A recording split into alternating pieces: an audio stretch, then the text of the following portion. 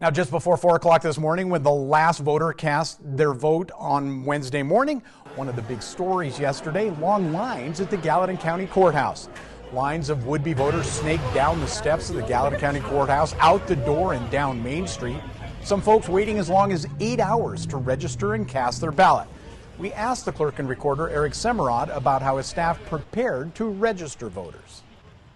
It was very stressful having such a long line here at the courthouse. I mean, it was like 8 hours, over 8 hours long.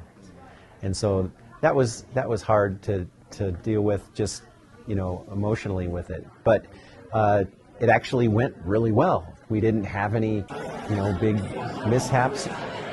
Now, Semerod said he had 8 to 12 staff dedicated to voter registration, but hopes that this will lead to bigger election capacity in the future.